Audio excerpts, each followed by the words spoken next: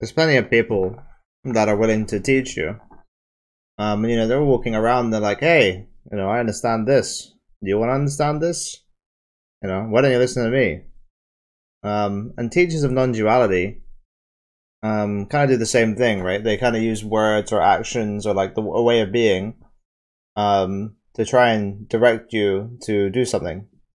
It's a little curious, but I guess it makes sense, As humans like to act, they like to express things, they like to say words.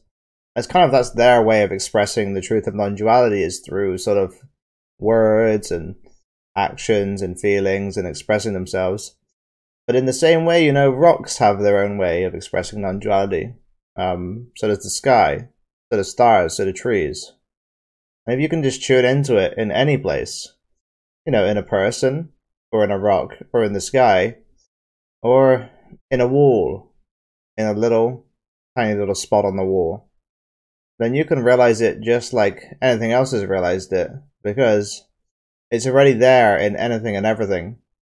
And once you realize that it's there in anything and everything, you stop looking for it.